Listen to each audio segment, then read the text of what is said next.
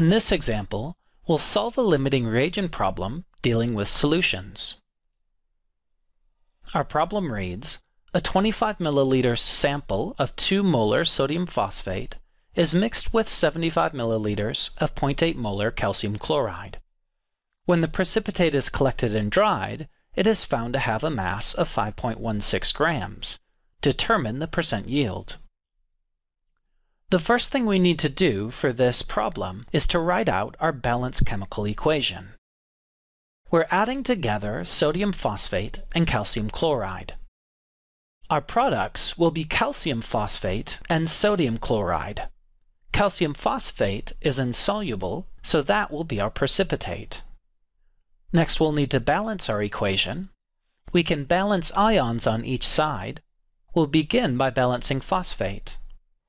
On the right, we have 2 moles of phosphate, and to get 2 moles of phosphate on the left, we'll need 2 sodium phosphate.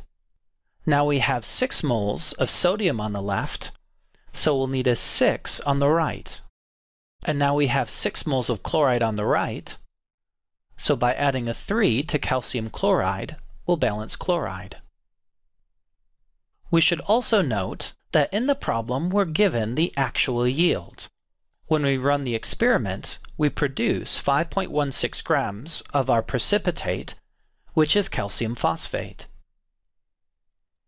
Now we can solve this problem using a limiting reagent table. We'll begin by calculating the starting moles of each of our reactants. To calculate starting moles of sodium phosphate, we begin with 25 milliliters of our sodium phosphate solution. We can convert to liters of solution, and then use the molarity of 2 molar to convert from liters of solution to moles of sodium phosphate. And when we multiply this out, we get 0.05 moles of sodium phosphate. We can do the same thing with calcium chloride. We have 75 milliliters of calcium chloride solution. We can convert from milliliters to liters of solution, and then from liters of solution to moles using the molarity of calcium chloride. When we multiply this out, we get 0.06 moles of calcium chloride. Now we can calculate how many reactions we can perform with each of our reactants. We have 0.05 moles of sodium phosphate, and we need 2 moles for one reaction, so we can perform 0.025 reactions. We have 0.06 moles of calcium chloride, and we need 3 moles for every one reaction, so we can perform 0.02 reactions with our calcium chloride. Our limiting reagent is the one that runs out first. We can perform fewer reactions with calcium chloride, so that's our limiting reagent. Next, we can calculate the change in moles by using the number of reactions we can perform with our limiting reagent. We can perform 0.02 reactions.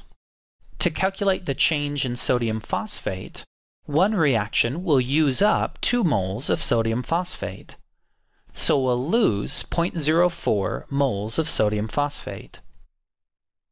For calcium chloride, we'll still be able to perform 0.02 reactions, but one reaction uses up 3 moles of calcium chloride, so we'll use up a total of 0.06 moles of calcium chloride.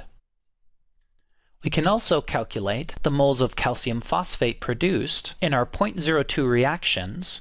One reaction only produces 1 mole of calcium phosphate, so we'll produce 0.02 moles of calcium phosphate. We don't need to calculate how much sodium chloride will be produced, because in our problem, we're only concerned about the precipitate. Next, we'll calculate the ending moles. We begin with 0.05 moles of sodium phosphate. We use up 0.04 moles of sodium phosphate, so we'll have 0.01 moles of sodium phosphate remaining. For our limiting reagent calcium chloride, we begin with 0.06 moles of calcium chloride, and we use up all 0.06 moles of calcium chloride, so for our limiting reagent, we don't have any remaining.